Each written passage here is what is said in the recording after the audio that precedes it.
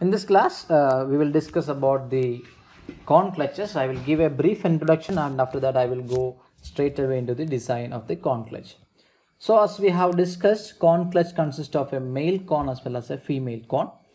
And male cone is represented here in the blue color, and the green one is called as the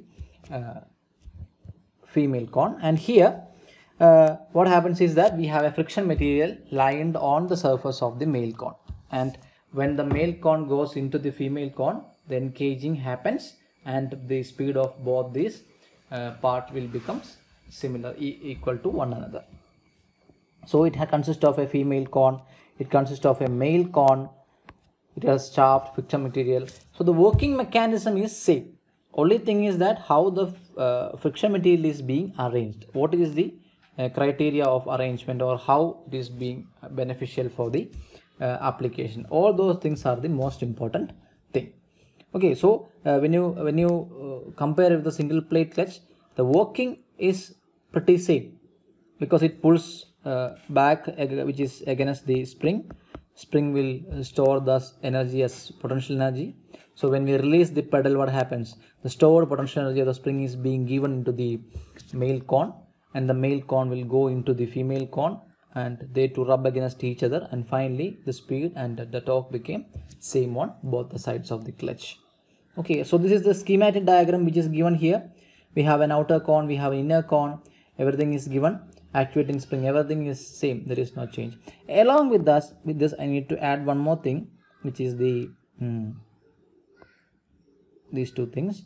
So this angle is called as 2 alpha, where alpha is called as the semi-cone angle. Semi-cone angle.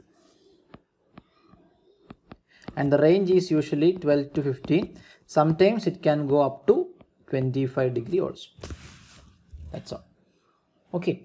So before we move forward, we have to understand, we have to do some calculation.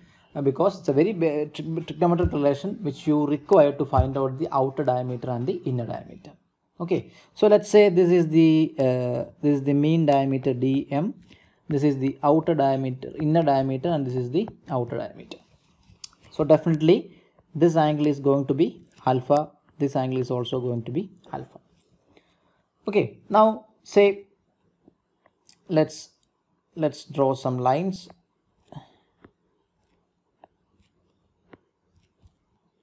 Okay, and if you look here, I will say that this is going to be D inner, this is going to be D mean, and this is going to be D outer.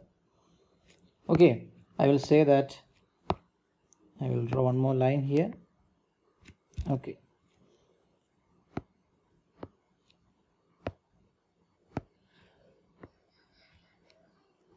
okay.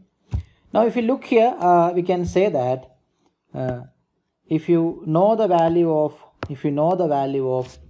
dm, suppose if you know the value of dm, how can we find the value of d in and d out? To understand that, you should call the width of the brake lining. That means this width, that is being called as b. So if that is b, this has to be b by 2 and this has to be b by 2. Okay, anyway, now let's say like this.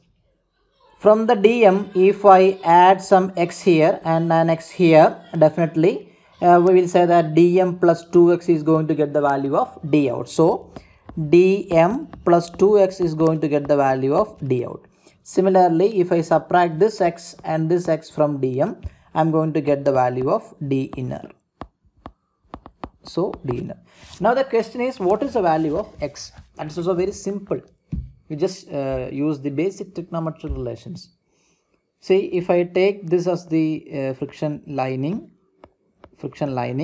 and this as b by 2 and this as alpha, then this is called as the value of x. Okay, so what will be sine alpha? Sine alpha is going to fetch the value of x divided by b by 2, and finally x is nothing but b by 2 sine alpha.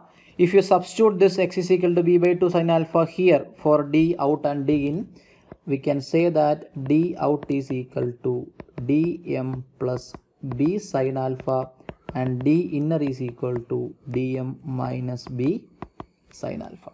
It's a very simple thing. It's easy to understand. So this relation is not given in the data handbook. You have to manually do it. That's the reason why I have explained this. Okay.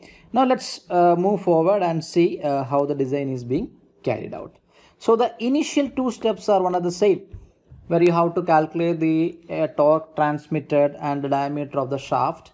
If you have any confusion in these two steps, kindly refer back to the design procedure for the single plate and multi-plate clutch.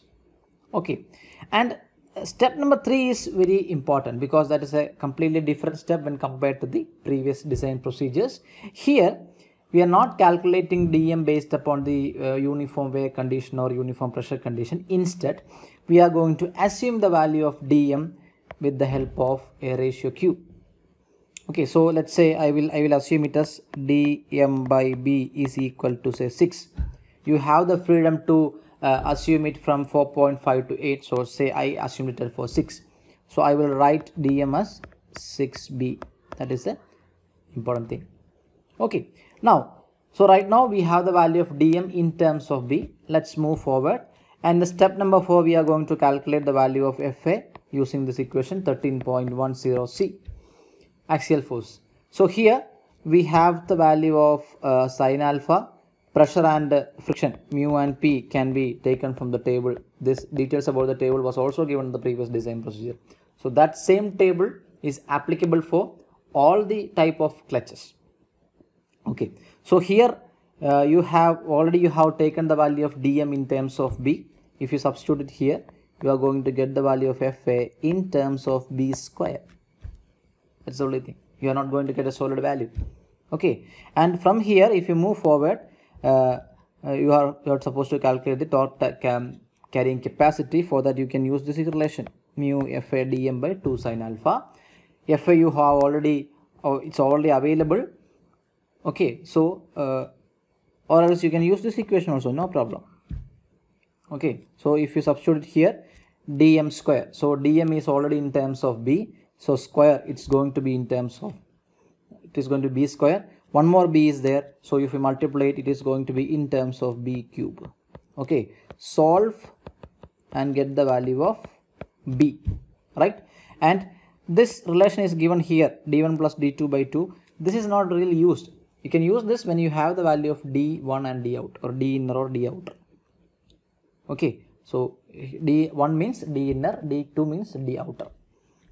Okay, so once you get the value of b, immediately after getting the value of b, you find the value of dm, then you find the value of d1 and d2 using what? Dm plus or minus b sine alpha.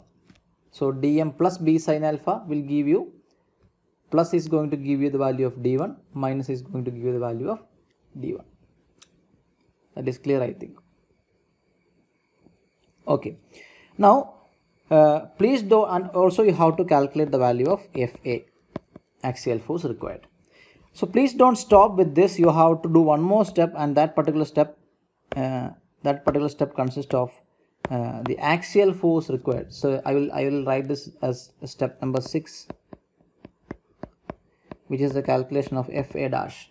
This is the axial force required for the Fa required for n kg. That is the most important thing. So that I have not added here. So I will show the equation in the data handbook. So this is the equation in the data handbook. Equation 13.10g. You can see Fa dash. Okay, Fa dash you have pi dm b p sine alpha mu cos alpha. Every value is available there with you. You kindly substitute it and get the value of Fa dash.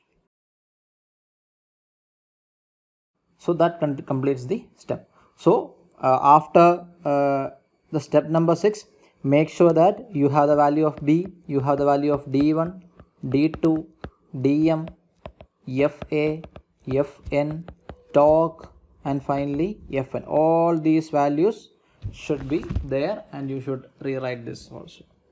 So that is the design procedure. It's a very simple design procedure. Only thing is that the way in which we find the value of d1 and d2 is slightly different. And anyway, you just follow this. write down these steps and try to solve some basic questions. You will get a grip, and after that we will move forward with the some complex type of questions.